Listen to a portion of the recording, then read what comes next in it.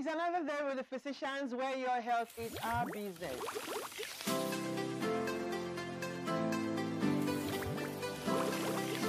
Growth spot to end. So you are not going to take some drastic measures. But a 10-year-old coming, pressure is high. But also to know that it's not only when your pressure is high that you have glaucoma. And I don't know about any other one, but what do you know? You're welcome back to the training also on your regular program.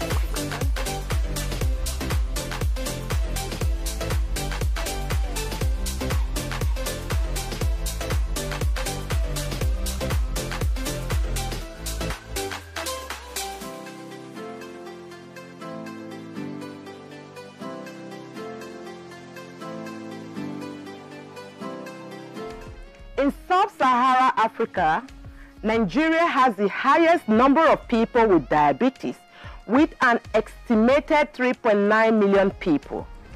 As we might already know, diabetes is a metabolic disease that causes high blood sugar.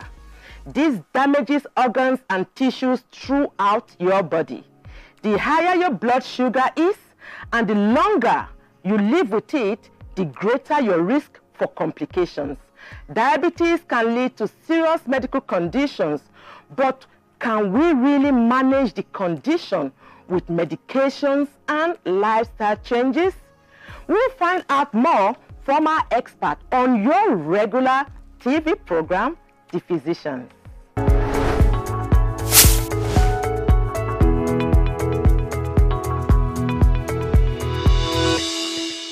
Welcome to The Physicians, where your health is our business. If you are just joining us, do understand that this is a very important program that runs every Saturday, 7:30 p.m. West African time. And today we are going to be talking about something very important, a medical condition that, you know, it's taking lives silently without people even thinking about it. My name remains Dr. Maymunah Kadiri, and of course on our regular program I'm never alone. I'm always with my lovely co-host. My name is Dr. Martina Agbenye. You look lovely. Thank you. You too. You're looking really good too. Dr. Martina, we are talking about something very important today. Though the viewers are not so much in the loop, but we are talking about diabetes. Diabetes. You know, the way people will call it, diabetes. Diabetes. Sugar disease. Sugar disease. DM. Is there any worry with regards to diabetes in this global pandemic? Of course there is, Maymunah. I must tell you that. Even the expert will tell us more, even though he will tell us more about diabetes, we know the causative factors, the reasons, the risk factors, and of course with pandemic, the risk factors that will come to mind the most is obesity. Exactly. And why obesity? Because with the pandemic, the tendency is to sit at home and eat. And eat.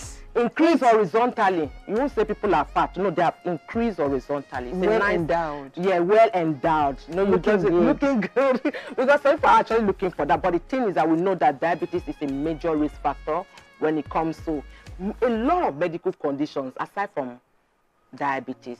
The truth, the most painful aspect is that it affects children. That's true. Yeah. You have children. Children also have diabetes, apart from adults having diabetes.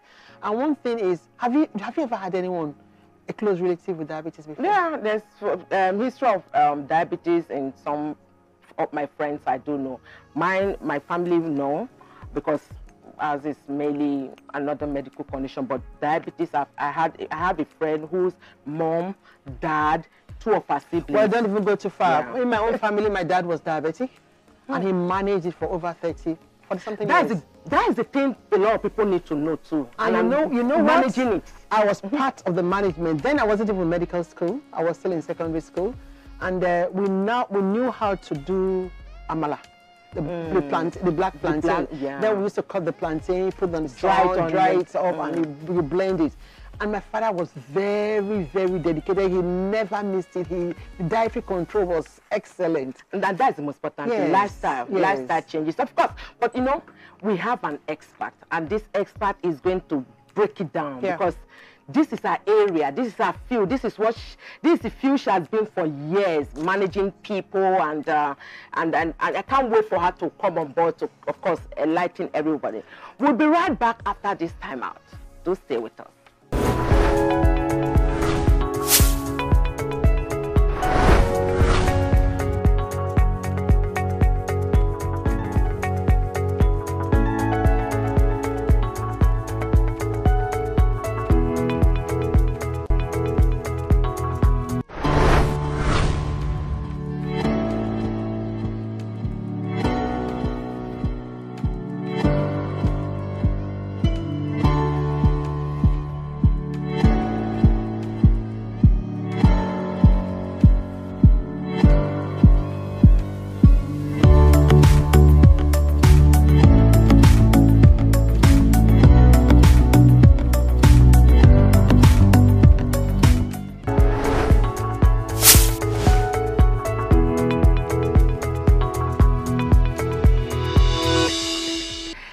Just joining us, welcome to your regular TV program, The Physicians, where your health is our business. Today we'll be talking about diabetes, the causes, the risk factors, complications, and of course management. And to do justice to this very important medical condition is a renowned consultant endocrinologist and the medical director of Rainbow Medical Center.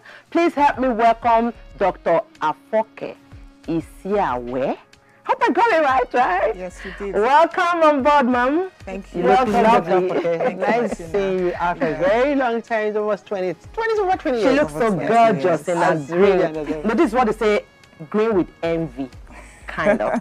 AFOKE. No, this topic today is very significant in this global pandemic. It is. I think we should start from there. Let's link diabetes with COVID-19. I will take the 2 bullets. Yeah. Okay, I'm good to go. Diabetes is not a death sentence. Good. If you're living with diabetes, it is not a death sentence. It's a wake-up call for you to be more health conscious and do things properly. Before I go to what the relationship between diabetes and COVID is, I'll just talk about what diabetes is. Diabetes is a condition in which the body has a problem. I'm trying to break it down so you will understand. Yeah.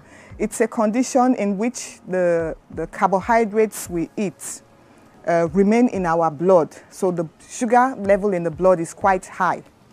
And this high blood sugar brings about symptoms and can cause problems. Now, there are several types of diabetes, but I'm just going to, for the purpose of this talk, I'll just go to the 3 main types.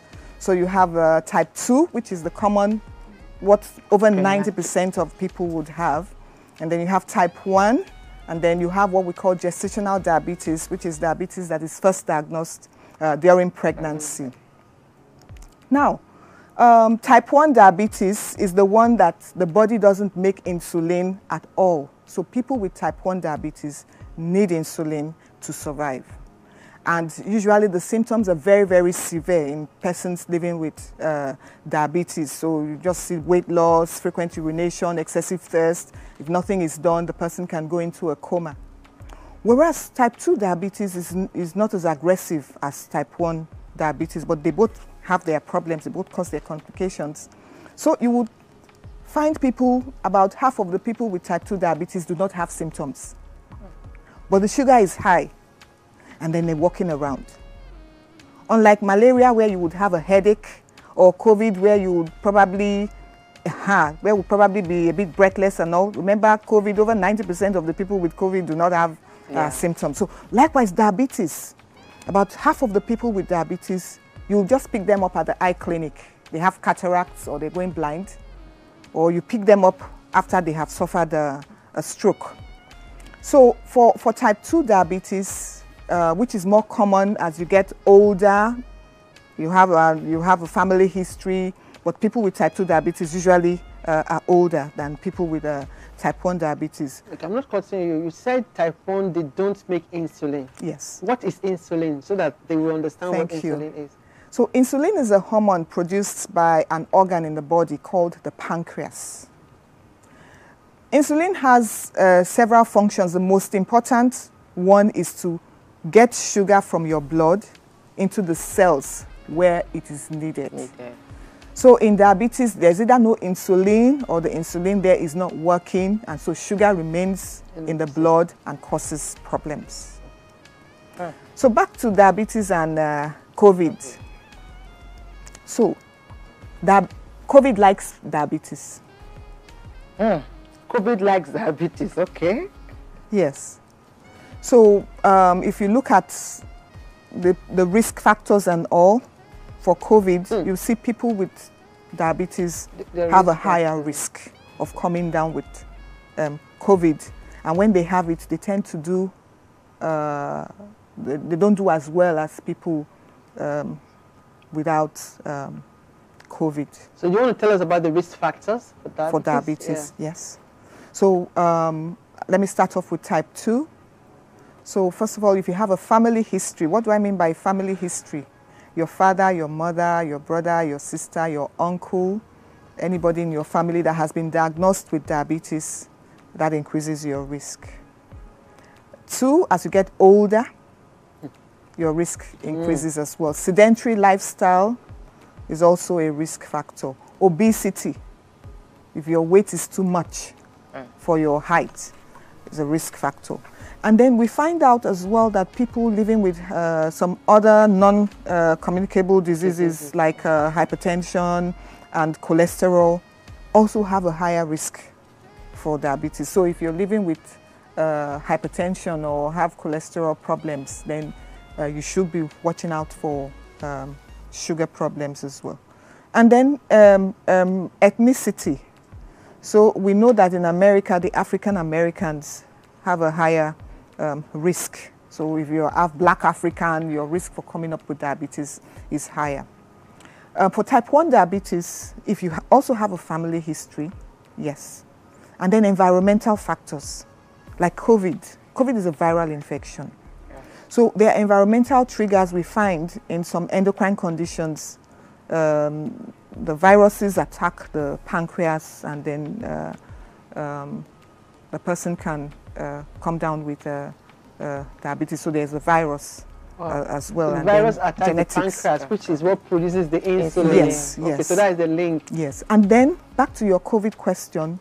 So if you have had COVID, you need to be monitoring your sugar level and your thyroid function. Even if you were not a diabetic? Even if you were not a diabetic. That's not patient. interesting. It's not interesting. But these are the things we're finding out in the field of endocrinology. So there's a handshake between the endocrine system and COVID. Maybe if you just take us to the symptoms. What are the symptoms of diabetes in adults? Okay. So when we talk about symptoms, remember I said for type 2, half of the people will not have symptoms. So you must, if you're over 30 and you have a family history of diabetes, start checking your annual checks. You do that. If you're over 40, you go and check. Just those routine health things, because half of the people will not come up unless maybe type 1. So the lucky people that would have symptoms: increased urination, feeling thirsty all the time, drinking water. It may be the heat and it may not be the heat. So you go and check. Unexplained weight loss. All of a sudden you see someone who was weighing so much, and then without exercising or without going on any diets, the person starts dropping sizes. That's a warning sign. Excessive hunger. Eating, feeling hungry, and then you don't know where the food is going into because it doesn't show, it's not showing on your body. Apart from that, there's some other subtle signs like recurrent yeast infections in women. Candida could be a warning sign for diabetes. Some people could have eczema or recurrent boils. And then some people, it may just be during the antenatal. If you have a high you have a bad obstetric history, recurrent intrauterine deaths or stillbirths, now things are better, because if you have a family history of diabetes, as you're getting pregnant, they do screening for diabetes for you. If you don't have a family history of diabetes, by your second trimester, they will do the glucose tolerance test for you. So it can creep up at any point in time. Well, so, people always talk about, there's this myth, I don't know if it's a myth actually, that taking a lot of soft drinks, taking some that is sugary, can actually trigger diabetes. That's sugar, excessive intake of sugar in your tea can actually cause diabetes. For somebody who is already predisposed. Okay. So if you're already at risk. If you're already at risk, your genes, your weight, you are not exercising.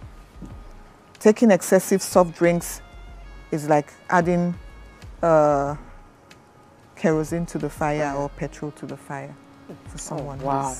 This is getting really, really interesting, because it's good that you are enlightening everybody out there, knowing fully well that when you take these soft drinks, it's not just a myth, but if you're already predisposed, it's something that you have to really look out for.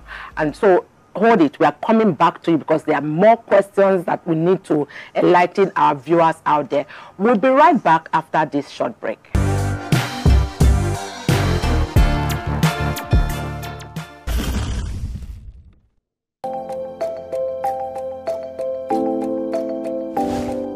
I don't really have much knowledge about what diabetes is, but I know diabetes is a sickness that is being caused by too much sugar. Diabetes is a disease caused by lack of insulin in the body. I know diabetes is a sickness caused by an excess sugar. Some of the side effects is like if you are injured, the injury doesn't go, as in it takes time to heal. I think one of the side effects is that it breaks our immune system. And somebody that is having a diabetes can easily be attacked by any sickness because the immune system is already broken. The implication is that when you have a wound, it will hardly heal. And also it can affect the eyesight as well. One, it may be hereditary. If somebody has maybe his family that has that kind of sickness, it may be inherited, and that's one. Then the other thing that causes diabetes is especially what we eat.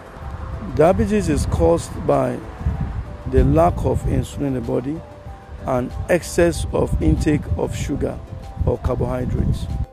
I know one or two, though I don't really stay close to them, but I know this person is sick of diabetes. Yeah, I know. I know of one, but unfortunately that one is late.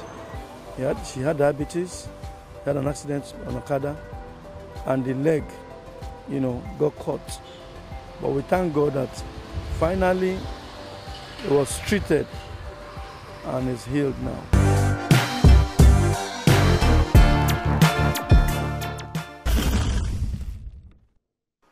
I guess you must have also enjoyed keeping up with the physicians, with our viewers on the street, with the amazing answers to what diabetes is and how it's affecting each and every one of us. Now back to the studio and with our lovely guest, Dr.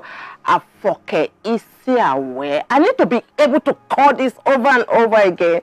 And she has been educating us with all the brilliant information. You'll be dying, to find answers to why, if you are taking sugar a lot in your drinks, in your tea, and you are predisposed, meaning you are already at risk. That means a family member already has diabetes in your family, or you are obese, and all that, you are likely to also have diabetes. So, Doc, this matter when it comes to pregnancy is also another area where people are not really clear about. So, that gestational diabetes is the diabetes that is being known during pregnancy. How common is that? And what are the things that we should look at, especially for first-time mothers and, families that are at risk? Okay. Remember I mentioned the risk factors for diabetes. I mentioned race and ethnicity. Okay, yeah. So amongst pregnant black women, it is not a rare condition. It is common. Wow. Now, the story about gestational diabetes doesn't end with the pregnancy.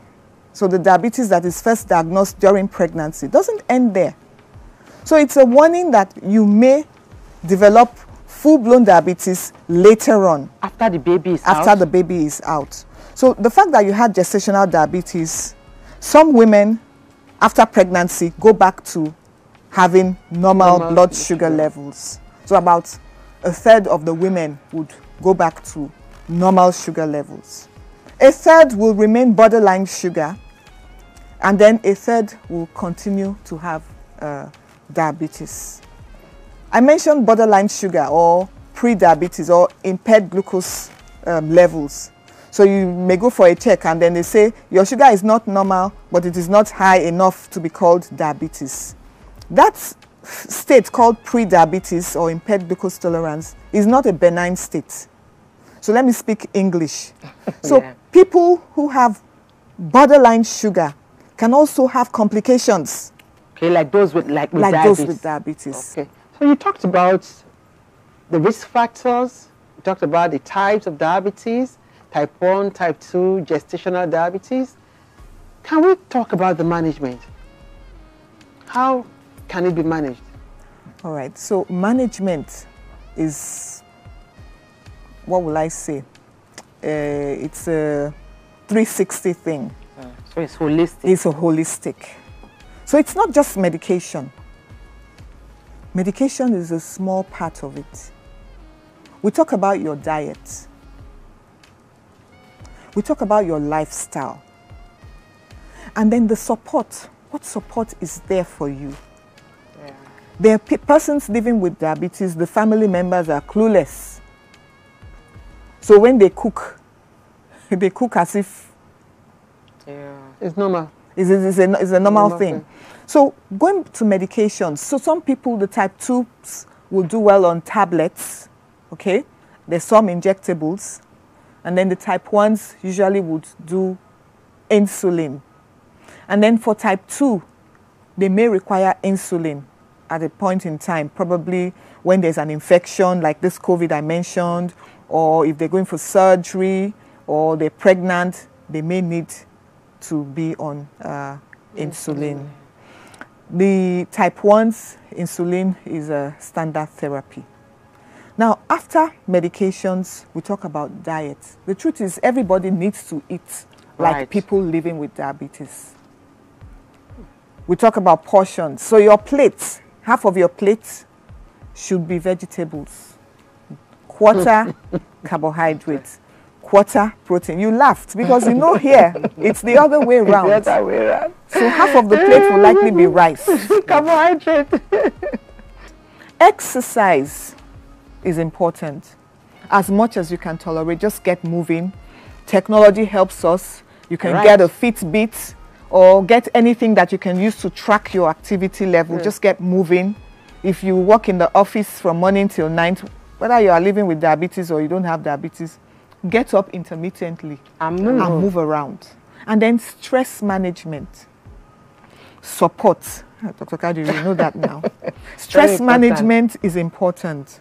Family support. Please, if you have a relative living with diabetes, help the person. The people go through a lot of emotional challenges, especially when other family members do not understand.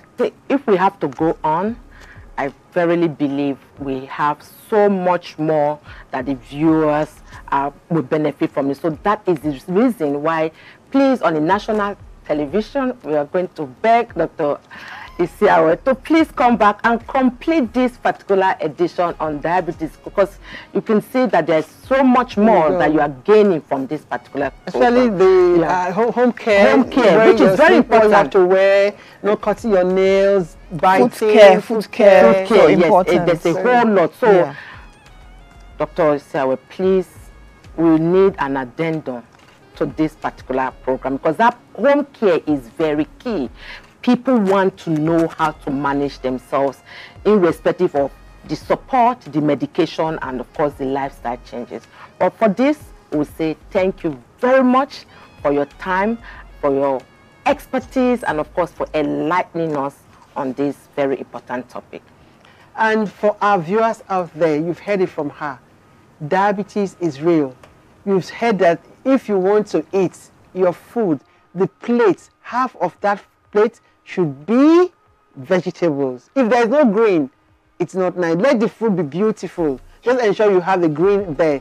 Then at least another portion of it can have your protein. But we also heard it from her. She said there is nothing like don't eat this, don't eat that. Everything is just portion. It's very, very important because in our environment, we don't have enough to manage diabetic patients as per meals. But we have everything. Just ensure you take little of everything. If you have to eat a bar, party size is fine. It's just small.